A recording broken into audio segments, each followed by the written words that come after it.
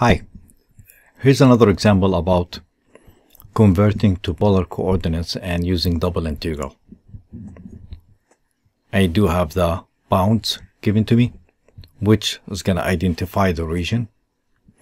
And I have a function inside, so we're not dealing with volume or anything else. We're just going to have to use polar form because of that nature right here. Square root of 2 minus y squared. Let's get started. Here's the problem. To write it down, I'm using different colors, as you could see, to stay focused. dx inside with x1 equal y and x2 equals square root of 2 minus y squared. In the problem it says y here, but that refers to x because the inner bound will refer to the inside dx, and the outer limits will refer to dy. So that should be y1 and that should be y2. Now let's look at the region and identify it clearly with the bounds. If x equals square root of 2 minus y squared, we could square both sides. We get x squared equals 2 minus y squared, and we could move the y squared to the other side, and I have x squared plus y squared equals 2. So comparing this to x squared plus y squared equals r squared, that means 2 equals r squared, or r equals square root of 2. That's a circle with a radius of square root of 2 centered at the origin 0, 0. That's what we have. Since this is my x1 equals y and x2 equals, it's kind of hard to integrate and plug these expressions inside. So that's the reason why sometimes we need to convert to polar coordinates. This is my x1 equals y. That's like y equals x, 45 degree. And this right here will be part of a circle. Since it has the positive side, it is what we have right here on the right side. So next, if you do the math, they will intersect at 1, 1, and the region is clearly shaded right here. In polar coordinates, what do we have? What do we know about r? R goes all the way to square root of 2, changes from 0 to square root of 2. And theta doesn't go all the way around, it goes from here to here. And y equals x makes a slope of 1. That's a slope of 1, rise 1 and run 1, which is a 45 degree. So r goes from 0 to square root of 2, and theta goes from 0 to pi over 4, 45 degree. Now let's start a new slide and we'll take care of it.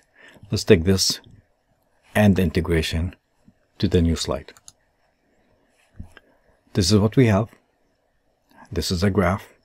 In polar coordinates, we have the following.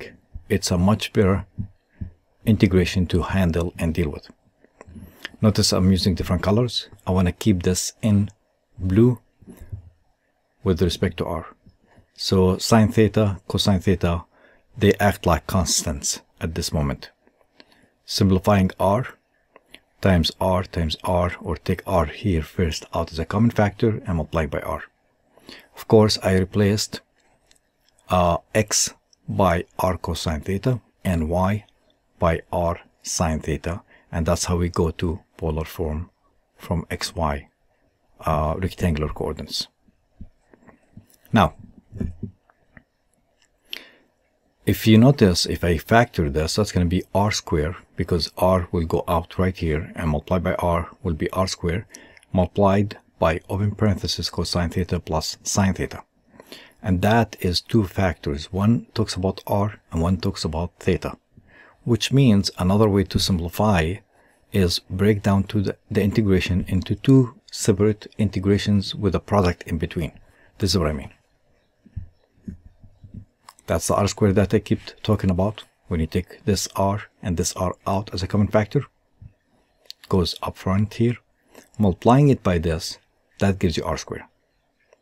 We talked about r goes from 0 to square root of 2, and cosine theta, sine theta from 0 to pi over 4 with respect to theta. That's simple math. The main thing is, how do you change this to polar form? That's the main step. Knowing your bounds, that's a major step too. Okay, let's finish the problem. R squared becomes r cubed over 3, and cosine comes from sine because the derivative of sine is cosine. Sine will take you back to minus cosine because the derivative of cosine is minus sine. We're missing a minus, so we should have a minus up front with us. Sine pi over 4, 45 degree is right 2 over 2. Cosine pi over 4 is right 2 over 2. That should be simple to calculate. That cancels. Then plug in 0 here and here. Sine 0 is 0 and cosine 0 is 1. So I have 0 minus 1 on the second part of substitution. Plugging in right 2 here to simplify it and show you the math. It's like square root of 2 being cubed.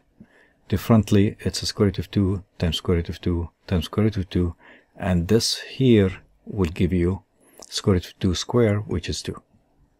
That's one way to see it, simple.